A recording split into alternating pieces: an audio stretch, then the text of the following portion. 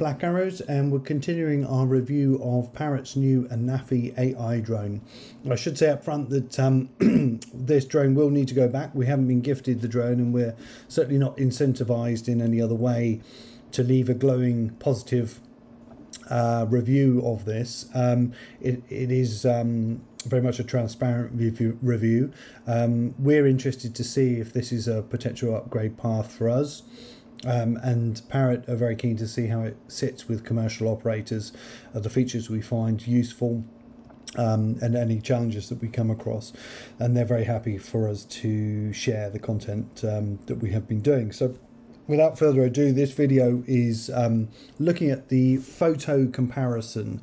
So again, the Black Arrows we specialize very much in capturing land with photogrammetry. So that's capturing sites or very large areas in 3D, which can then be processed into high resolution 2D maps and or 3D models, which is generally used in site evaluations, in planning, in design and architecture and so forth, and also estate management.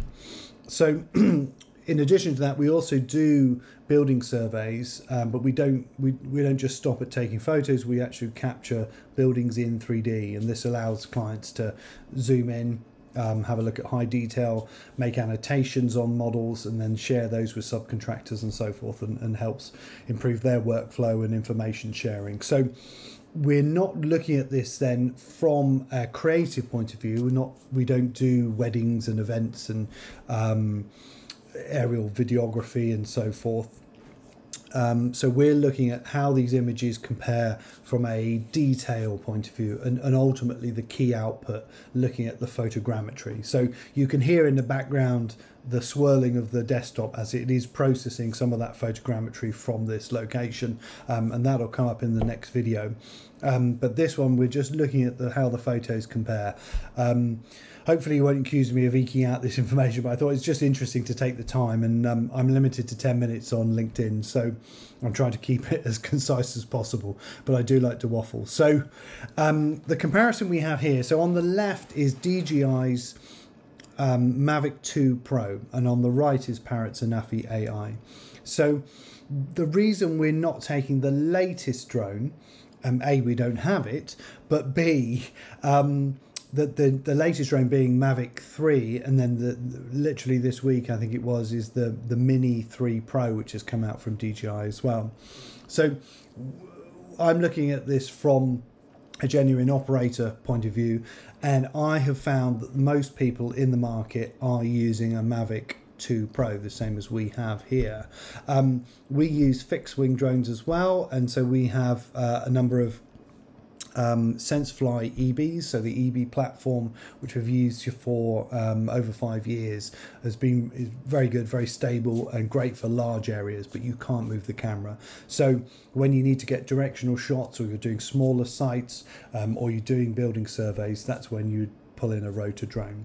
So the Mavic 2 is what I found is the most popular drone out there, and similar to us, you may be then looking at your next upgrade.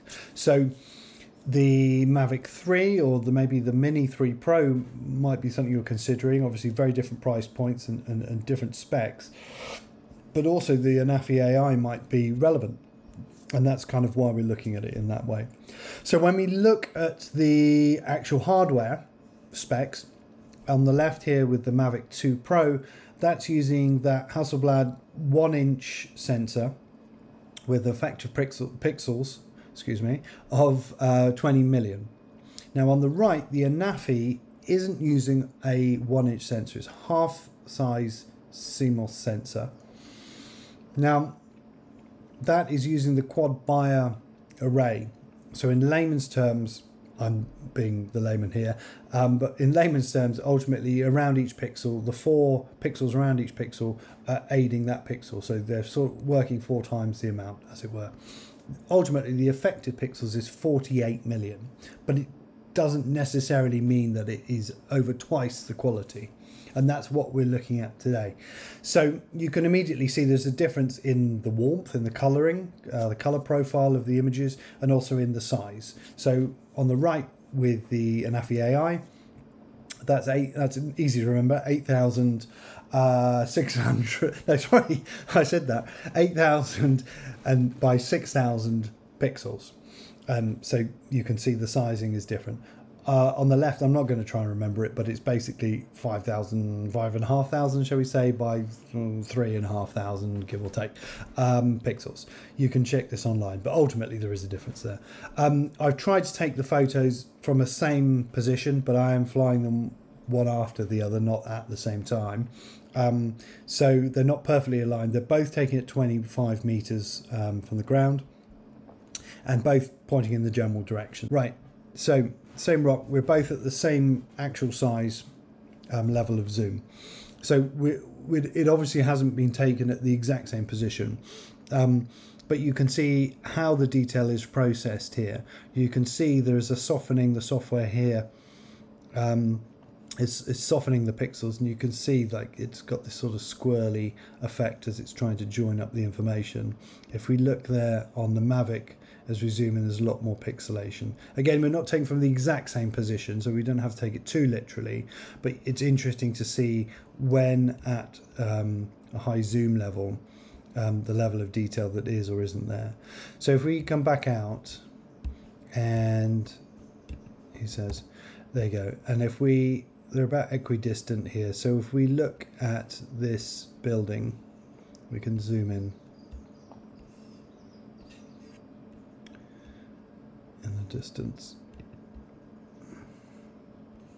So interestingly enough, this, not presently, but back in the day when David Cameron was Prime Minister, he stayed in this house. So that's a fact for the day. So we're about the same level of zoom here. So you can see how the information is processed slightly differently.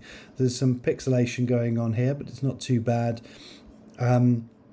And here it has been softened, and you can see how the software is trying to fill in the information here, and there's these sort of swirls that come from it. It does look sharper, and that may well help in the photogrammetry process, but we will see. So if we go back to something that's slightly more comparable, if we look at the different heights of these nadir shots, so I've taken them at 50, 75, 100 and the UK max 120, which is 400 feet in old money. So we'll look at the 50 and the 50 here from the Anafi. So if we zoom in on the Mavic, and we'll use the bench here first. So we can see that started to lose its detail. About the same size there, so you can see it's sharper here on the Anafi Ai. You can see where it's been softened, certain edges, but that should process within photogrammetry sharper and better detail, but we will see from those results. So let's get out and let's just jump up let's jump to the extreme here, and there you go, 1, 2, there you go. So let's pick a different object. Let's zoom in here on the building. So